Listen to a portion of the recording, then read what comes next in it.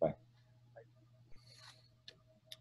All right, we're going to go ahead and get started. My name is Doug Storm. I'm one of the pediatric urologists at the University of Iowa. And I would like to thank the folks from UCSF for the opportunity to present this evening then. The intent of this talk is not necessarily to dive into my way of doing surgery to treat the undescended testicle, but instead then to sort of talk about sort of the science and sort of the history that sort of defines our current management of the undescended testicle.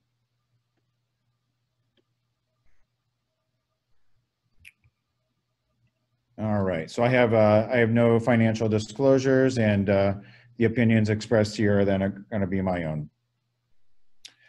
So in terms of the undescended testicle, this is going to be the most common male pediatric endocrine disorder then.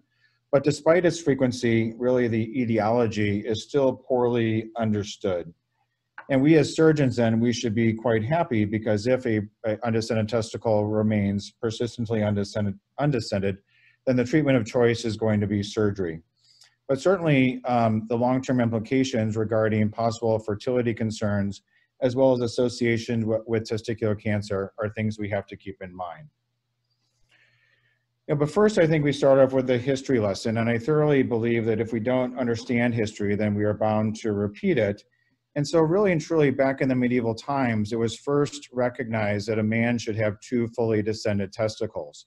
And this was actually used to confirm that a cardinal who was elected to ascend to the Pope was truly a man. And what he would do is he would actually sit on a chair, which is pictured here, and he would dangle his scrotum through a hole in the chair.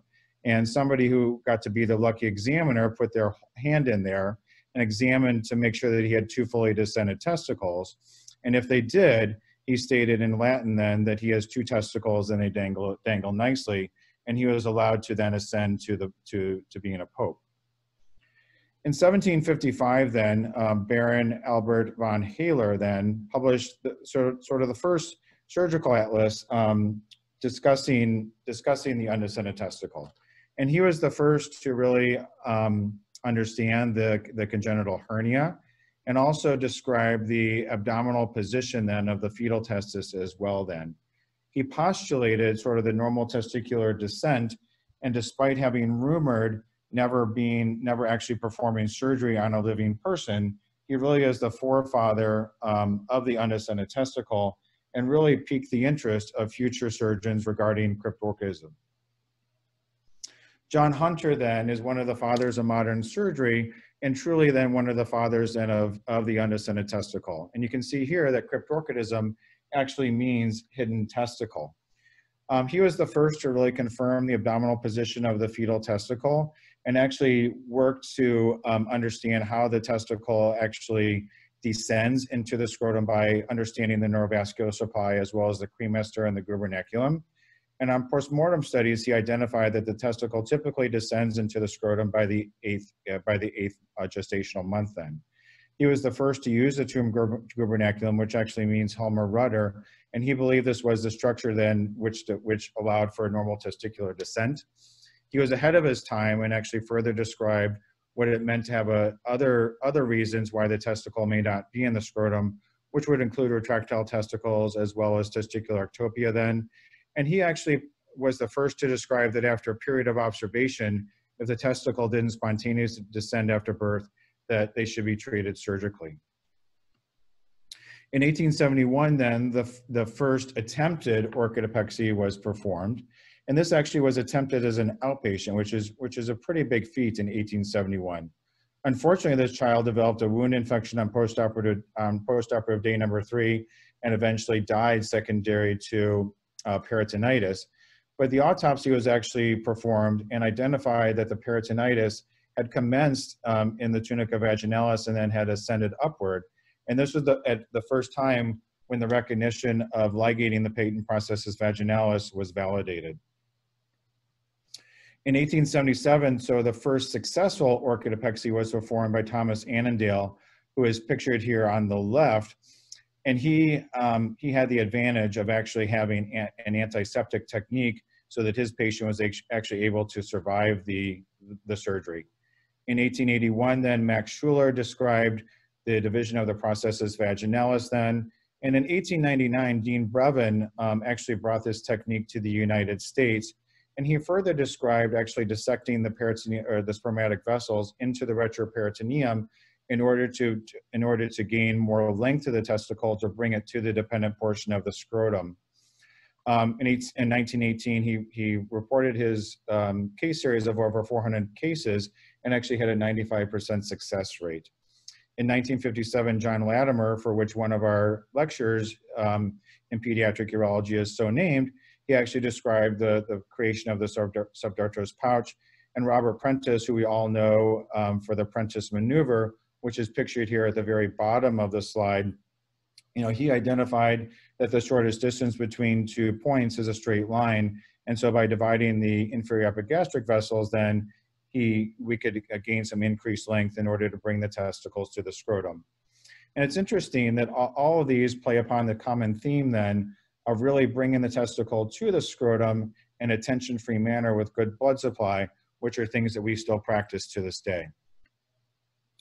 In terms of looking at the history of an undescended testicle and its histology and physiology, in 1916, Daniel Eisendrath, he actually advocated, he was one of the first to advocate really early surgery, which by his definition was anywhere after 2 years of age if the testicle hasn't spontaneously descended, because he noted actually atrophy of the spermatic tubules if the testicle was left undescended. And then in 1924, Carl Moore actually recognized that an increased temperature, which is associated with leaving the testicle within the abdomen, also resulted in testicular degeneration. And he performed animal models demonstrating that if he brought the testicle then down to the scrotum, that the degeneration was reversed and the function returned. So skipping ahead here, we see lots of children in the office for not having a testicle down in the scrotum. And really and truly, there's a lot of reasons why this could occur. Number one is that we could have our standard undescended testicle. And really and truly, that's defined as a testicle that's never been down in the scrotum. You could also have an ectopic testicle, which is where a testicle took a wrong turn on its way down to the scrotum. A retractile testicle is a testicle which was fully descended, but then developed a hyperactive premenstrual reflex, which caused a testicle to retract into the inguinal canal. Whereas you have an ascending, or some people define this as a gliding testicle then.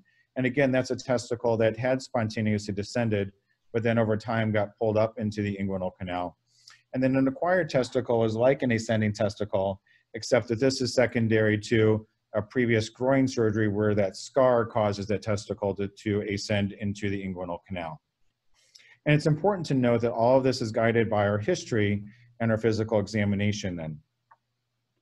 In terms of classifying the undescended testicle, this is all based upon our physical examination and the position where the testicle had arrested. So 80% of these testicles are palpable, which can either be in the suprascrotal region or the inguinal region.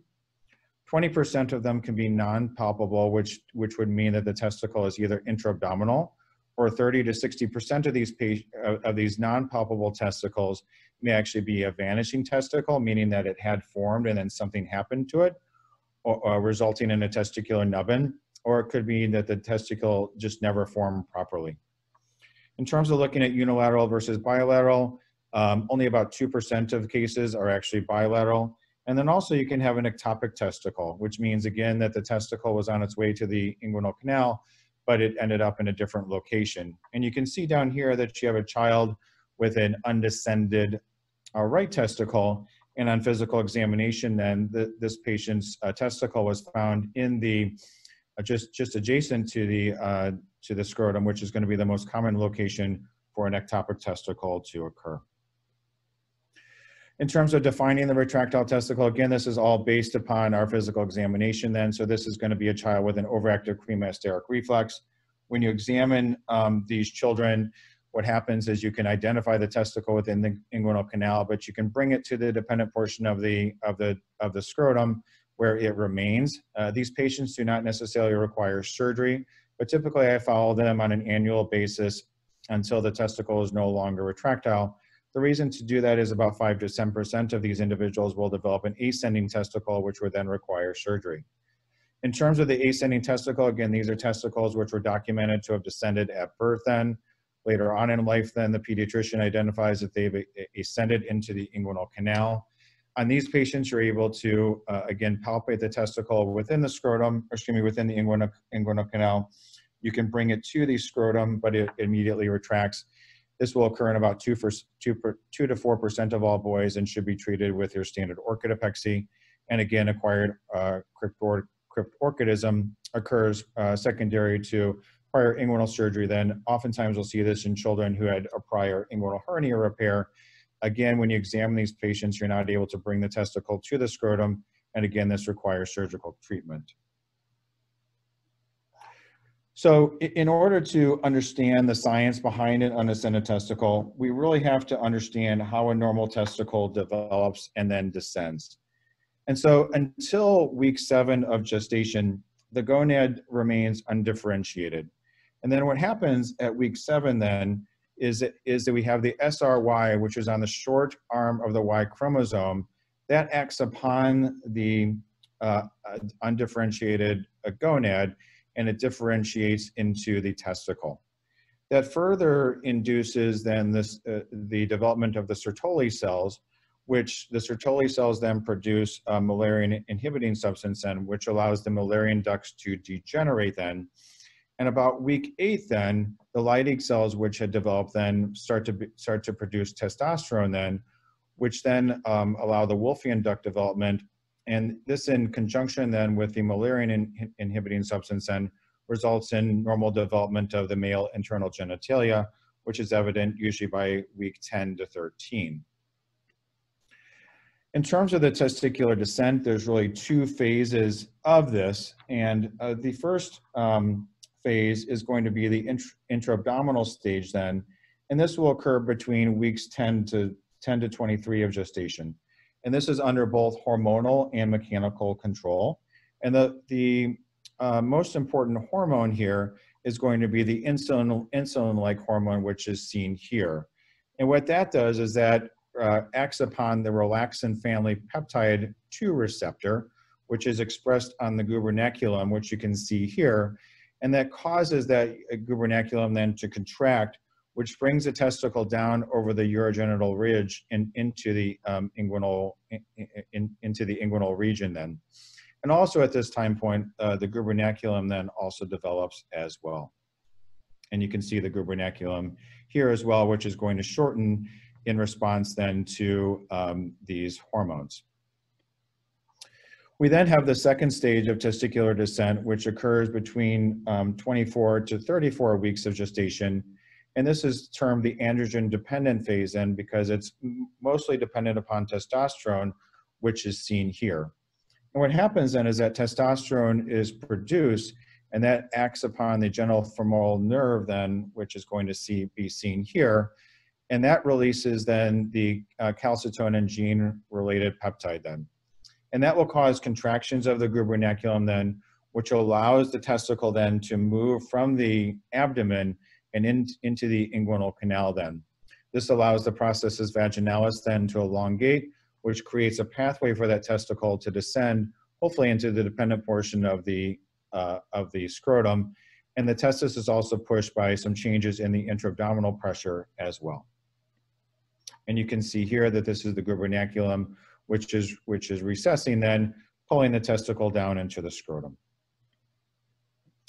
If we look at the epidemiology as well as the risk factors for an undescended testicle, so an undescended testicle will occur in about 2 to 5% of all full-term males.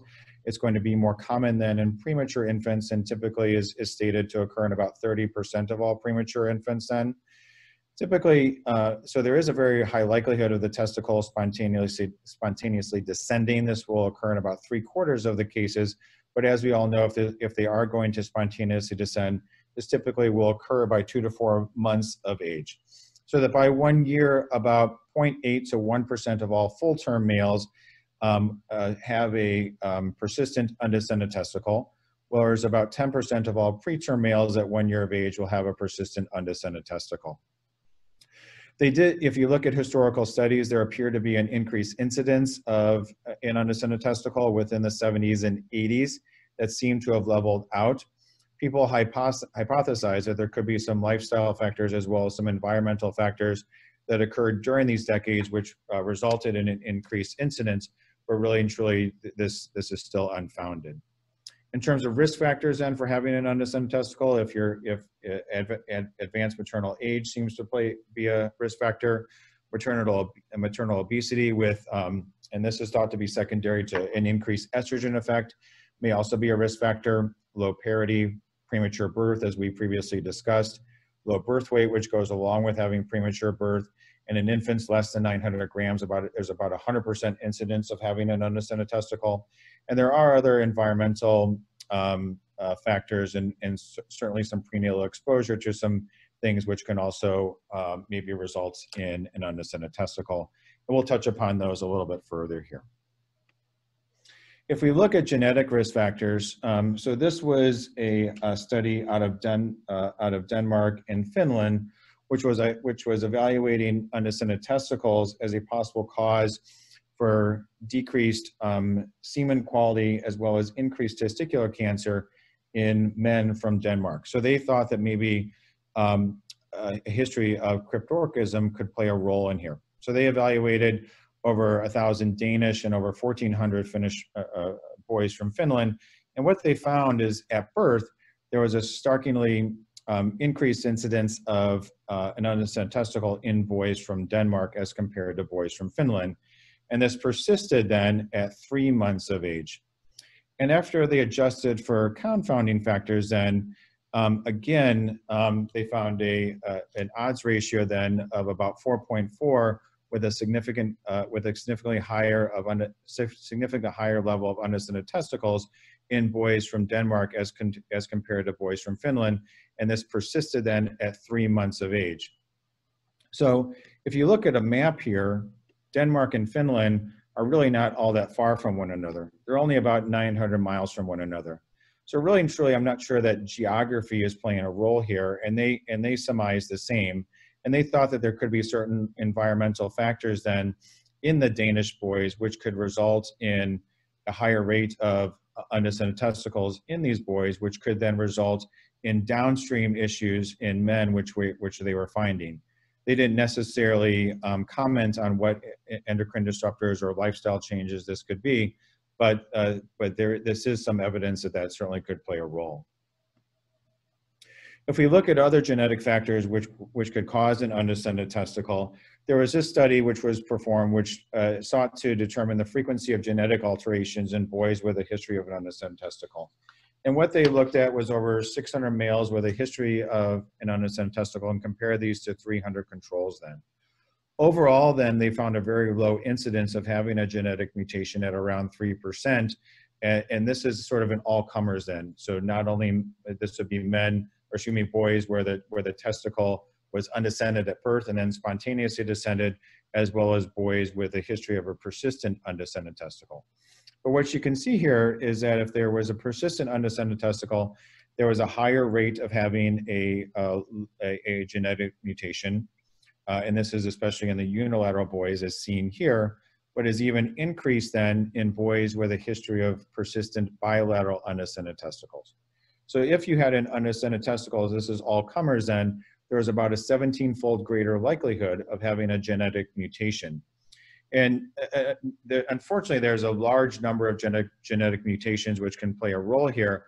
But the most common genetic findings then was that there was 8 cases then of sort of a Klinefelter type of syndrome then, and also 5 cases then in the insulin-like receptor gene, which we previously discussed that the importance of this hormone in terms of normal testicular descent. And if we look closer then at a study which looked at abnormalities in the insulin INSL3 and hormone as well as this receptor, then this study found that there was about a 4.7% mutation frequency in men with a history of an undescended testicle.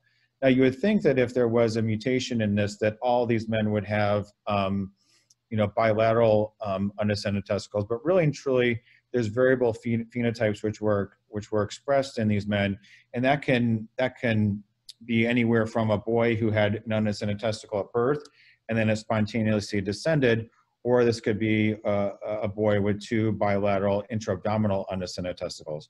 But it is clear that differences in these genes, or alterations in these genes, can certainly play a role in boys with a history of an undescended testicle. Other associated conditions, so we all know that children with some abdominal wall defects, which would include Prune-Belly syndrome, as well as omphalocele, then they have a higher likelihood of having an undescended testicle. Children with a history of spina bifida also have an increased risk for developing an undescended testicle. Cerebral palsy also carries a substantial increased risk. And then obviously disorders of sexual development and other genetic disorders can also play a role here as well. So certainly genetics does play a role, but I don't think it explains everything for us. Getting towards the role that some environmental factors may play, there is what's called a testicular dysgenesis hypothesis.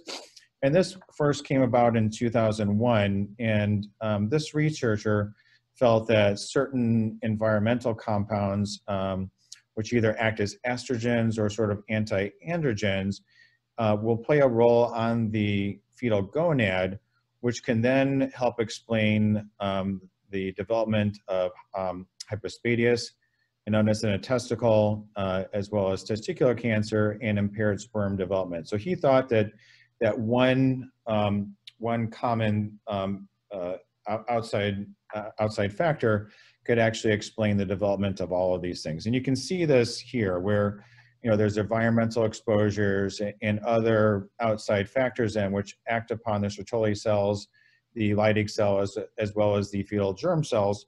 What this leads to is testicular dysgenesis, which is decreased Leydig cell function as well as decreased Sertoli cell function. This can result in the increased production of the INSL3, which results in the undescended testicle. You can also have decreased androgens, which then may lead to hypospadias, as well as issues with the spermatogenesis then. And in terms of the decreased Sertoli cell, then this could lead to issues with, again, increased spermatogenesis, as well as an increased risk for developing testicular cancer, as well as the gonadoblastoma.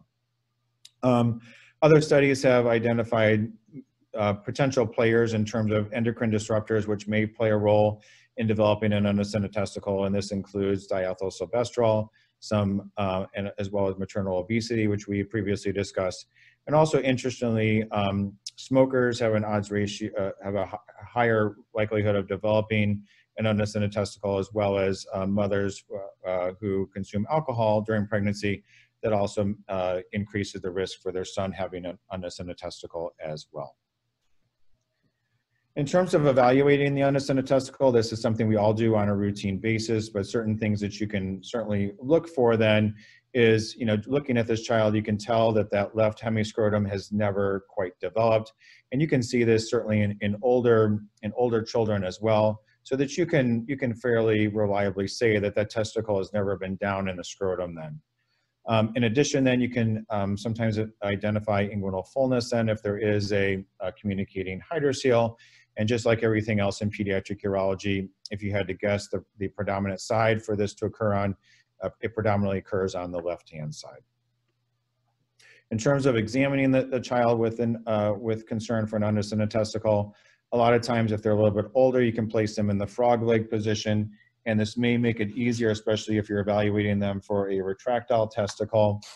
Again, you begin your palpation at the ASIS then, and then sweep inferiorly then. And it's always a good idea when you're evaluating for an undescended testicle, especially if you have a non-palpable undescended testicle, that you check the size and position of the contralateral testicle, because sometimes you will find compensatory hypertrophy, which could lead you to believe that the undescended testicle may not have formed properly. And certainly the AUA guidelines touch upon this, where they say that the primary care provider should evaluate the quality and position of the testicle in all boys at all well child visits. And certainly we hope that this is something that's practiced. In terms of imaging for an undescended testicle, we all know the recent guidelines. We know that ultrasound, CT scan, MRI, they are not considered helpful, and their guideline is that they should not perform imaging prior to sending the boys our way. Again, the diagnosis should be made by a physical examination then, so we can say that an ultrasound should not be obtained. But if we want to look closer then at why imaging should not be obtained, there was this meta-analysis which was performed back in 2012 where they actually analyzed 18 studies which evaluated the use of imaging in order to identify and localize a non-palpable testicle. And they used surgery here as the reference standard, and they evaluated the sensitivity, specificity, as well as the overall accuracy rate of multiple imaging modalities in terms of identifying a non-palpable undescended testicle. And what they found here is if you look at the positive predictive value, and this is, what they evaluated was ultrasound, MRI, CT. They even found one study two studies which evaluated the use of an MRA, and one which evaluated the use of a MRV. Overall, the positive predictive value, not too terribly bad. But when you look at the negative predictive value, this is going to be all over the board. And what this results in is an overall accuracy rate of any of these imaging modalities being all over the board. And so this sort of documents then why we do not obtain any imaging then prior to referral to us, and actually even prior to, for us in terms of proceeding with surgery. So really and truly, why do we worry about an undescended testicle? And it really is for the potential then for impaired spermatogenesis, which could lead to decreased fertility down the road, as well as the increased risk for developing testicular cancer. And in terms of identifying how having an undescended testicle may impact normal spermatogenesis, we really have to understand what happens on a normal basis. And in the prepubertal period, there sort of are two time frames then where the fetal germ cells then sort of begin their development then into adult sperm. And the number one is that it occurs at 2 to 3 months of age then. And what happens here is that this is where you have disappearance then of the gonocytes then, which is the fetal stem cell pool. And what happens is these then transition into adult dark spermatogonia then. So you notice an increase in that number around 2 to 3 months of age. And this coincides then when children sort of go through that mini puberty where they get the surge of testosterone then. And what happens then is that at this time point, you get a reduction then in the total number of germ cells as well. It goes into a quiescent phase, and then around 4 to 5 years of age then, this is where we begin to see the appearance then of spermatocytes, and this is all the beginning of meiosis then. We also notice at this time point that you have an increase in the AD or adult dark spermatogonia then. And we also start to begin an increase in the total number of germ cells.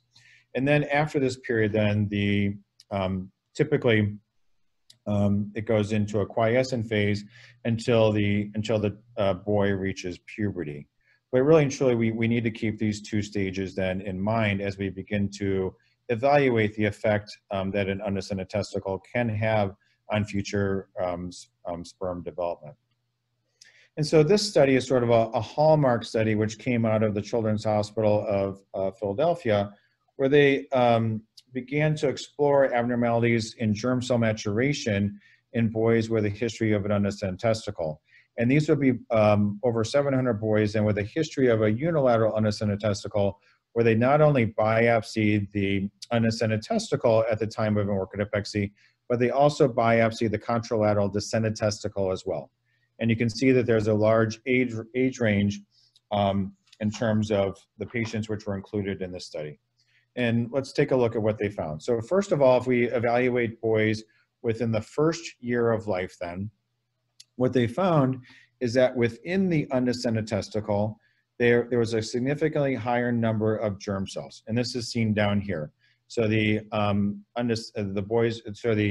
biopsy from the undescended testicle is represented in the blue bars, whereas the biopsy from the contralateral descended testicle is represented in the white bars. They also found a significantly higher number of gonocytes. So basically the transition which was supposed to occur was not occurring. So these fetal germ cells were sticking around, and they found these higher gonocyte counts than in children with a history, or excuse me, in the undescended, in the side that was undescended as compared to the contralateral descended side. And because of this, then the undescended testicle was noted to have a significantly lower number of the adult dark spermatogonia as compared to the contralateral descended testicle.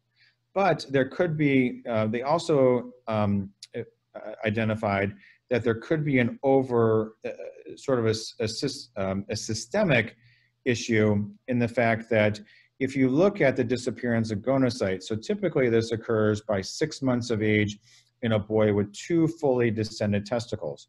But what they found is that this was delayed in both the undescended testicle as well as the contralateral descended testicle.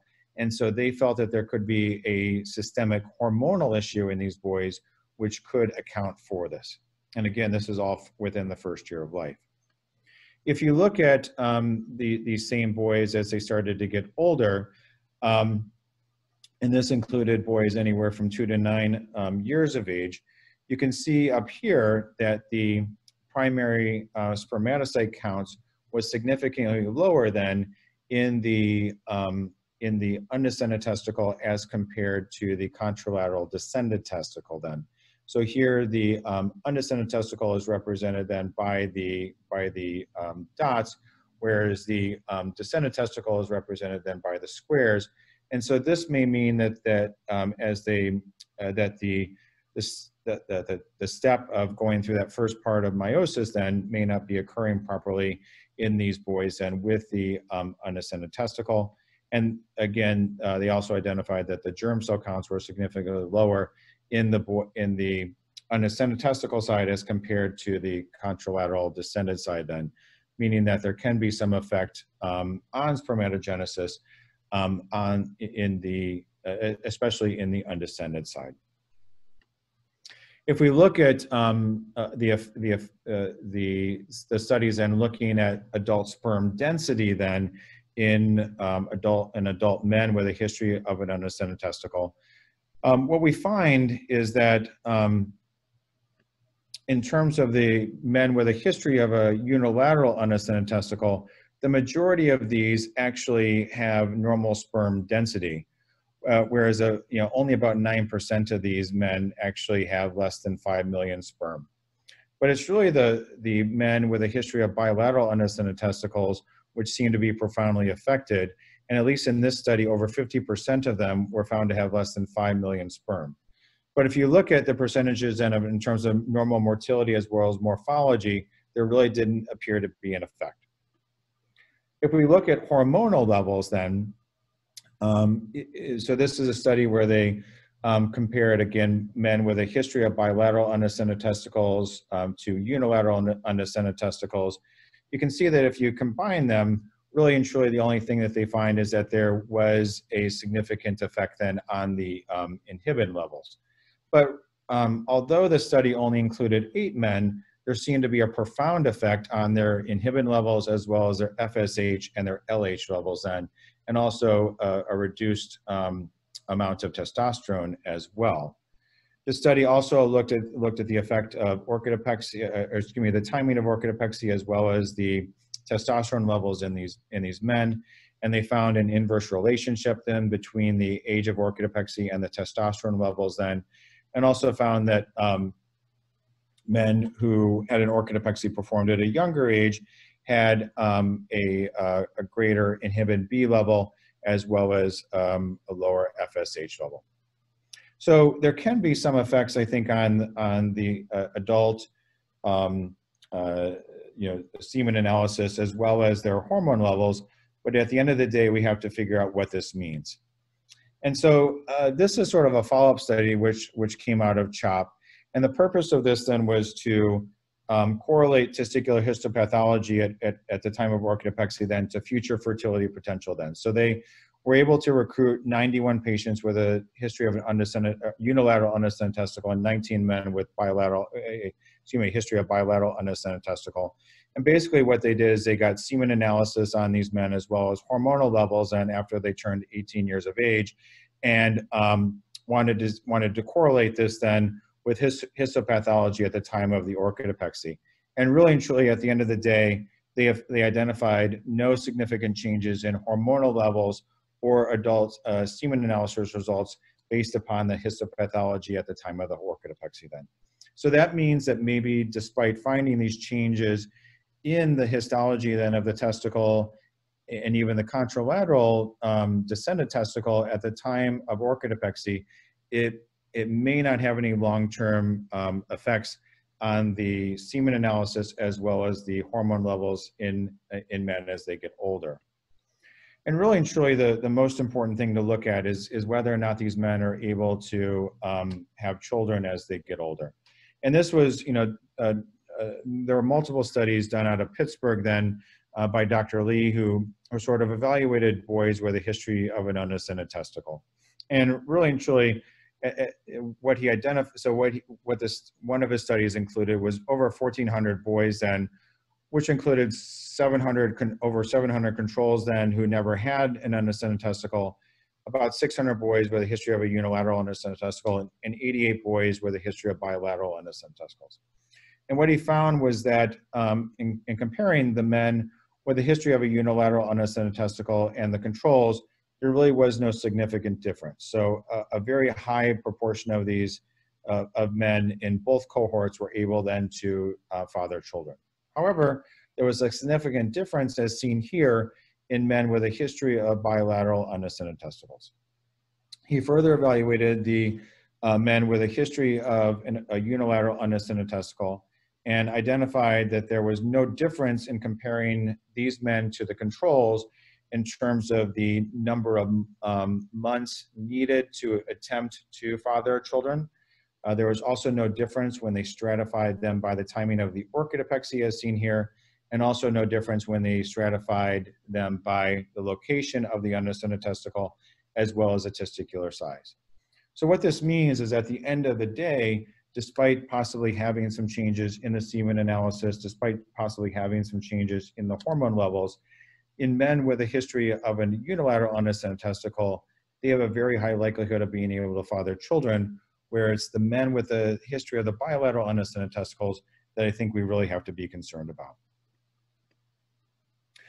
Skipping gears here a little bit, we'll transition then to the relationship between an undescended testicle and testicular cancer development. So in the general population, and the risk of developing testicular cancer is anywhere from 0.3 to 0.7%. In men with a history of an undescended testicle, their lifetime risk is definitely higher at about 3 to 5% then. So it's about a 4 to 7-fold increased risk then with an overall risk of about 4.8.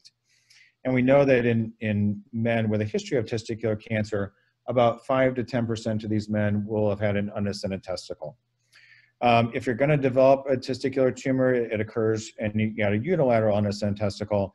This occurs most commonly then in the affected side, but it's important to note that it may also occur in the contralateral testis, and the relative risk of developing testicular cancer in the contralateral testicle is increased as compared to the general population. So counseling these patients after undergoing an orchidopexy, you need to make sure that they understand that the orchidopexy did not alleviate this risk, and that as they go through puberty, self-testicular examinations are important. And the other thing too is that the location of the testicle, if a testicle is intra-abdominal as compared to a inguinal undescended testicle, the intra-abdominal undescended testicle also has an increased risk for developing testicular cancer. This study was a meta-analysis then trying to evaluate the exact relative risk then for developing testicular cancer in men with a history of undescended testicle. This included 9 case control studies and 3 cohort studies then for over 200,000 boys then. Of these, about 345 actually went on to develop testicular cancer. And so you can see here then that the overall relative risk then was about 2.9, so that boys with a history of an undescended testicle are about 3 times more likely then to develop testicular cancer. In terms of the age of the orchidopexy and the risk of developing testicular cancer, this was a study out of Sweden then, where they evaluated almost 17,000 men who underwent an orchidopexy before 20 years of age. And they followed these men for around 12 years then, with a large number of person years you can see in terms of them following. And what they found is is in this cohort, 56 men actually developed testicular cancer, which compared to the general population, your expected rate of developing testicular cancer was around 20 cases then.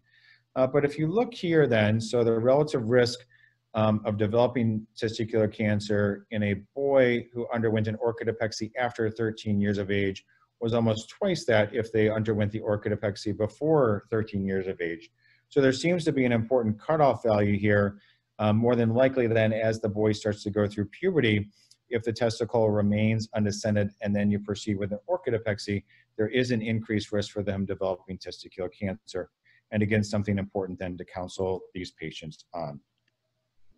In terms of the risk of developing testicular torsion, in boys prior to undergoing an orchidopexy, there is about a 10 times higher risk then for developing testicular torsion.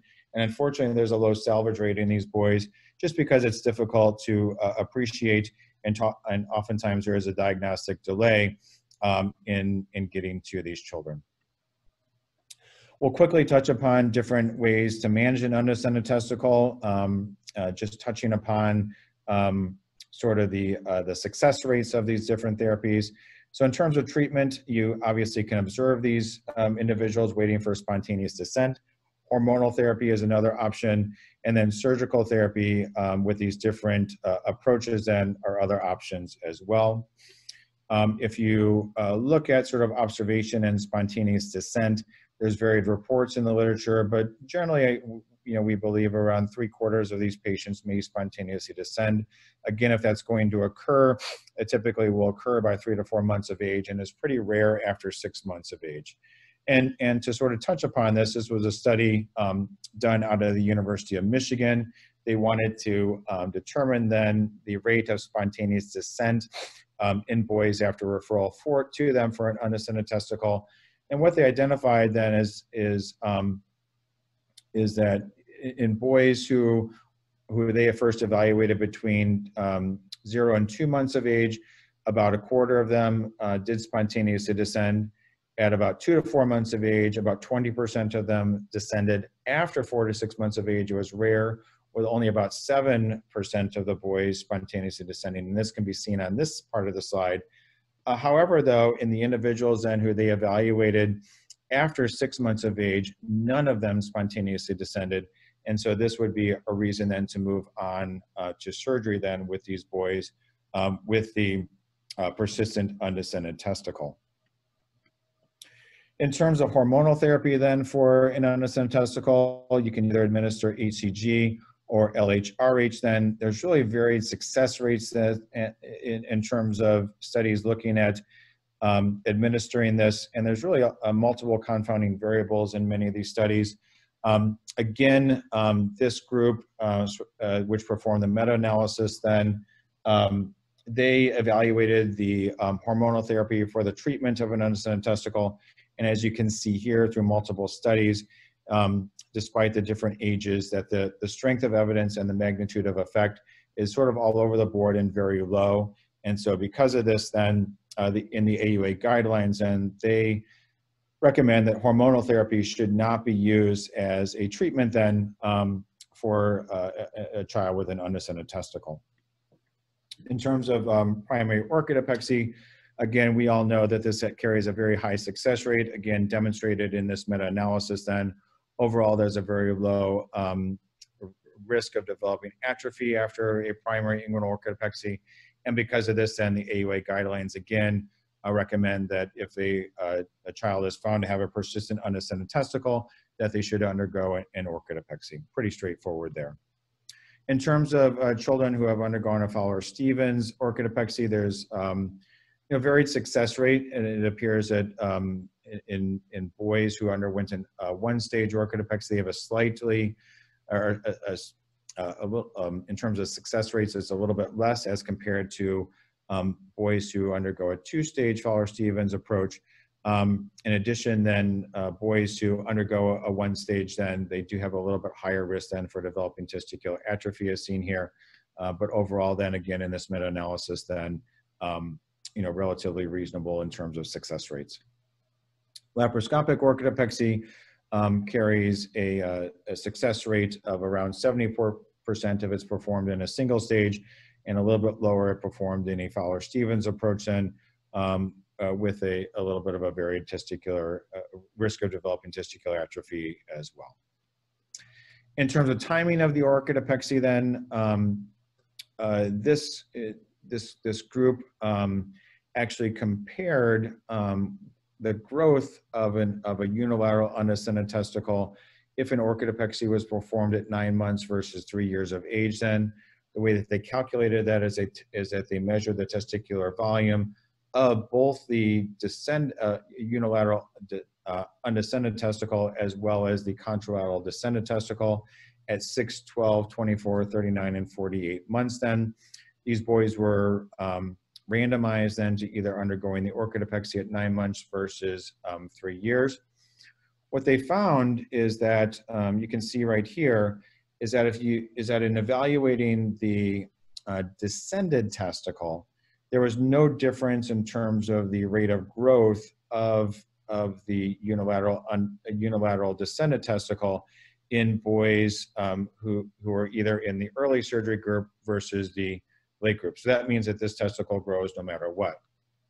However, if you look down here, those boys that were in the early orchidopexy group, originally that testicle was smaller in size, but over time it seemed to catch up in terms of growth. So at the end, it was comparable then to the contralateral descended testicle. However, in the late orchidopexy group, this catch-up growth never occurred. And so because of this, early surgery then may certainly be quite beneficial. And then what may cause these testicles to be a little bit smaller?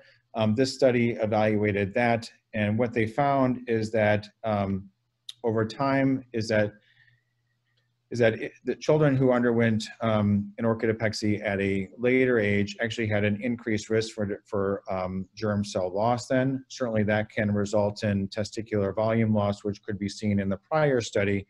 And because of this, again, in the AUA guidelines then, for boys then where the testicle has not spontaneously descended by 6 months of age, then again, they recommend moving forward with an orchidopexy then. And that seems to make good sense then in order to preserve the testicular volume or allow catch-up growth then of these affected testicles so that they can match the contralateral side.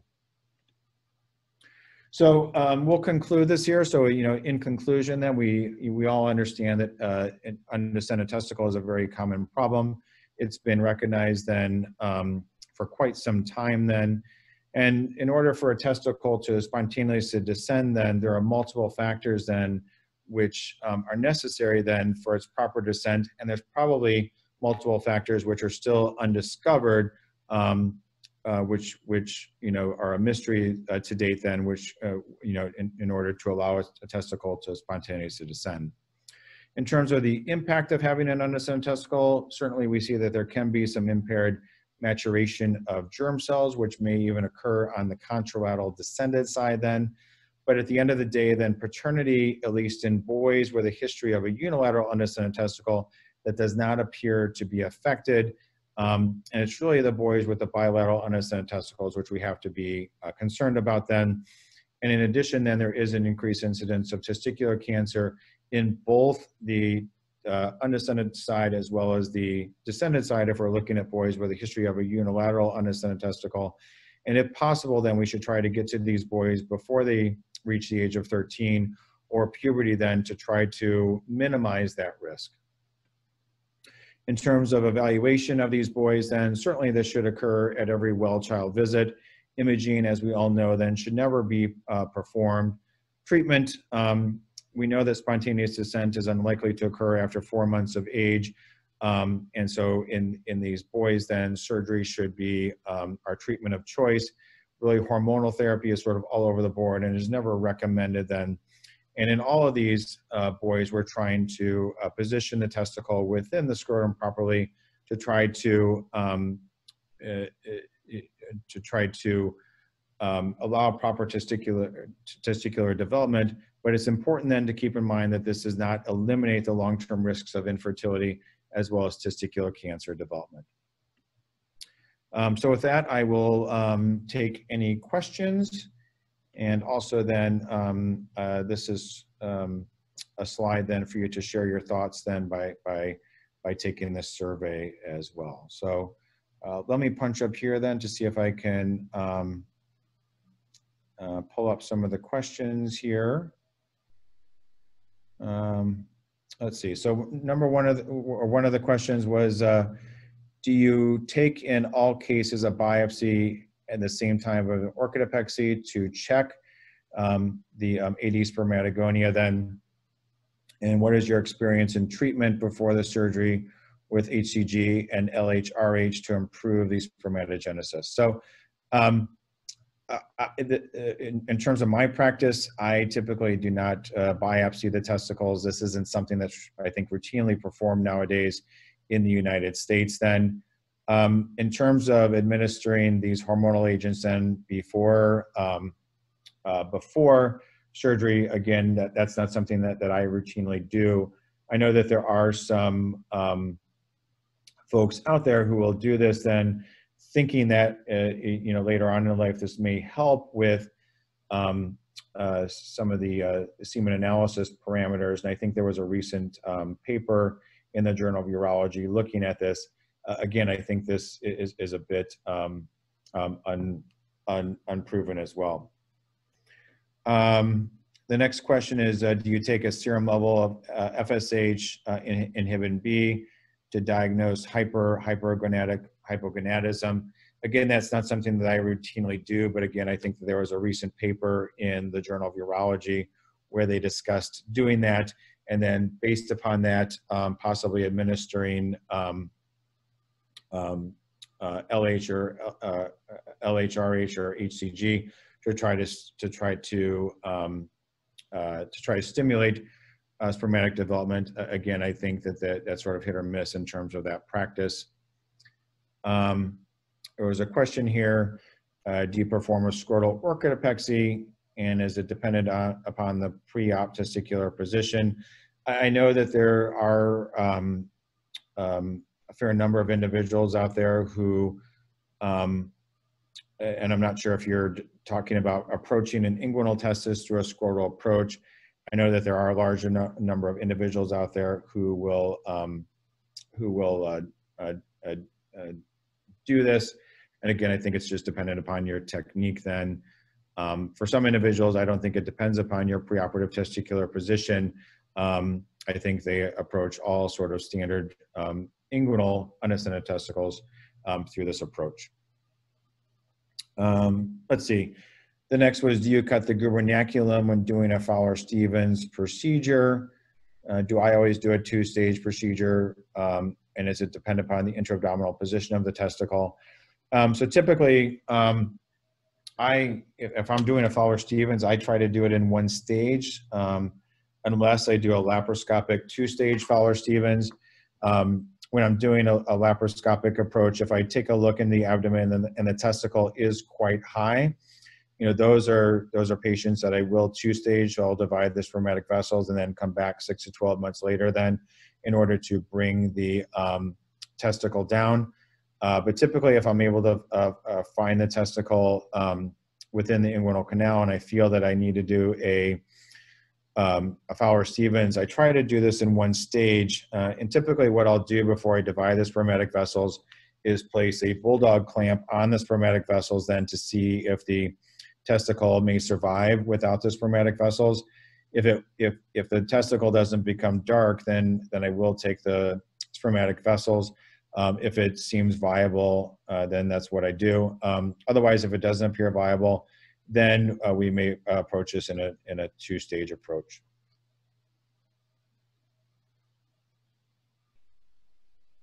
There was a question about using beta HCG stimulation test if you have bilateral non-palpable undescended testicles. You know, I think that this is certainly possible. That being said, it's not something that I routinely do, and typically I just proceed with a laparoscopic orchidopexy then in order to evaluate the abdomen to see if we can identify the testicles. But I don't think you'll be faulted if you wanted to do the HCG stimulation test. Although I think that there is a false positive rate with that test. And so because of that, then typically I'll approach these then just through a laparoscopic approach. Let's see, how do you manage bilateral abdominal testis? Let's see, it says side by side or both at the same time. You know, typically, again, this is something that I do laparoscopically, and as long as the testicles are lower, meaning that we identify them within the abdomen, sort of close to the internal ring, then I don't have any problem doing this, taking care of both testicles at the same time. And you know, anecdotally, I can say that I had reasonable success with this, but again, I think it just sort of depends upon your comfort level then. In terms of my recommendations then for orchidopexy after an inguinal hernia repair or for a secondary orchidopexy, I know that there are some individuals who advocate approaching this through a scrotal approach. I've tried that, and basically what you're doing is you're freeing up the scar from around the testicle. And I just don't feel like if you approach this just from a scrotal approach that you're going to be able to free up all the necessary scar. And I feel like you're just going to be coming back to repeating the surgery. So typically what I do is you can find the testicle within the scrotum.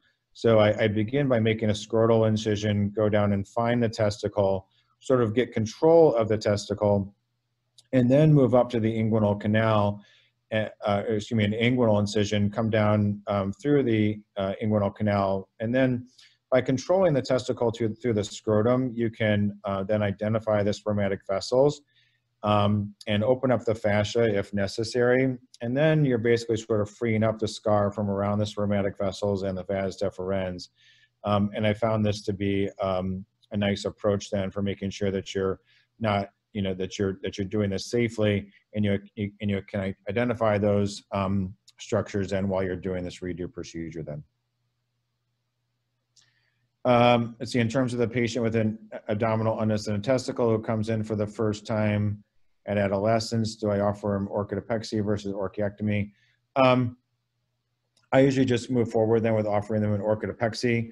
I tell them at the time of the procedure, if we identify that the testicle just doesn't appear viable or is very atretic, then we may very well remove the testicle. But that being said, if the testicle looks reasonable, then I bring it down to the scrotum, and definitely harp on those patients afterwards then to make sure that they understand the need then to do self-testicular examinations. And then the next question will be, given the data, if the boy presents at or near puberty with an undescended testicle, would you recommend biopsy during orchidopexy to assess the risk for malignancy? Again, typically this isn't something that I have routinely done, and I'm not sure, you know, especially if they're not yet through puberty, that would be really all that helpful then. So I don't think this is necessarily advocated then. And then what do you think about performing Fowler-Stevens orchidopexy in all intra-abdominal testis? It says that this is done in some centers in the UK. Again, I think it all depends upon your comfort level then in performing a Fowler-Stevens versus just a standard orchidopexy. And again, in my hands, usually this is when we're dealing with intra-abdominal undescended testicles, which I typically approach through a laparoscopic approach. And And again, I think it just depends upon your comfort level. I know that some are more comfortable always performing a Fowler-Stevens approach where, I think that if you can do this in a single stage and get it down to the scrotum, then that is certainly a good option as well. So with that, it looks like it's 7 o'clock. Again, I'd like to thank you guys for all tuning in. Hopefully this was helpful. I appreciate any feedback from all of you, and please have a good night and stay safe. Thanks so much.